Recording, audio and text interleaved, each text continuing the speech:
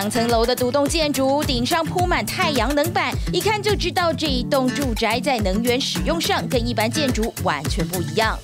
I hadn't really heard of net zero living before I met Ryan. I had heard of like lower impact living.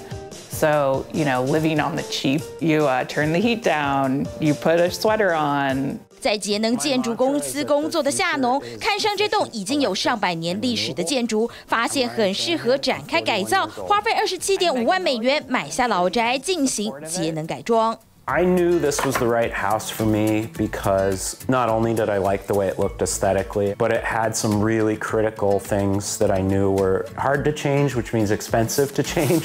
It's a rectangle, so the long side of the rectangle faces south. That's ideal for energy efficiency. It also means that I have south-facing roof line, which is ideal for solar. 这栋老房子不只是太阳能板，还加装了40多公分的绝缘墙壁，并且利用3层密闭窗户隔绝冷空气，减少暖气使用，还透过窗户的角度最大限度的利用太阳光线。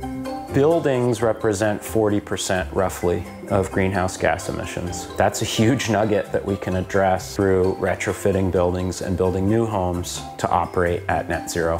像这样净零碳排的建筑，在美国其实还不普遍。2020年，大约有2.45万栋像这样的房子。夏农一家当初就贷款大约10万美元展开改装。So originally, I didn't think we could retrofit our house to net zero. The eye-opening moment for me was when we started looking at bids from our remodeler to do solar and what the production output could be. The solar output looked like it could cover 85% of our current energy use at the time. 2019年展开改装，大约花费3个月全面更新，家里的家电也全数换上节能用电的版本。To make the house net zero, the biggest changes were insulation and air sealing, coupled with heat pumps for space heating and a heat pump water heater for water heating, Energy Star appliances, LED light bulbs, and a 7.15 kW solar system on the roof that produces roughly 110% of our energy.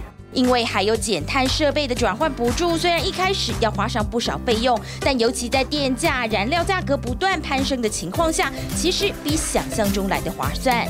虽然因为冬天需要开暖气，电力使用偏大，但到了夏天制造的电能就可以超过消耗的电能。